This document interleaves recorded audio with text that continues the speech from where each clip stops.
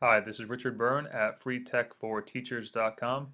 In this video, I want to share with you a neat little tool for giving proper attribution to Creative Commons licensed images that you find on Flickr. So I'm here in my Flickr advanced search menu, and I'm just going to do a search for a picture of a lighthouse. And before I hit the search button, I'm going to specify that I'm looking only for photos and I'm looking only for Creative Commons licensed content. Now let's search.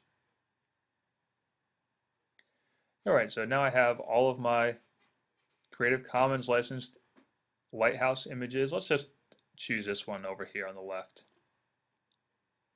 And there it is. And now, so that I have a properly formatted attribution, I'm going to use a little tool developed by Alan Levine at Cogdog blog. It's a Flickr CC attribution helper.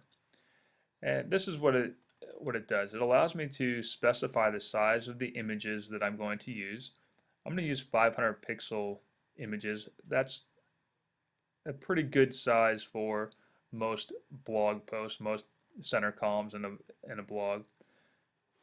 This attribution helper tool, the location of it, I'm going to leave it alone. I'm not customizing it in any way, so I'm going to leave it as is. Then the bookmarklet code,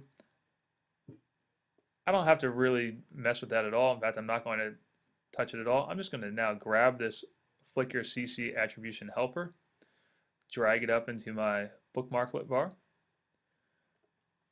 And now when I'm viewing the image, I can simply click Flickr CC attribution.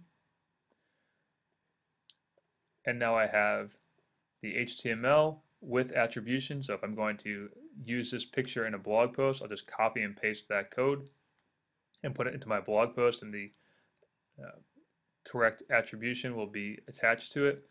Or if I'm using the image somewhere else, let's say I've downloaded the image and I'm using it in a slide presentation, I'll just copy that attribution text and include that in my slide. So that's a neat little tool, the Flickr CC Attribution Helper. Great option for citing Flickr images.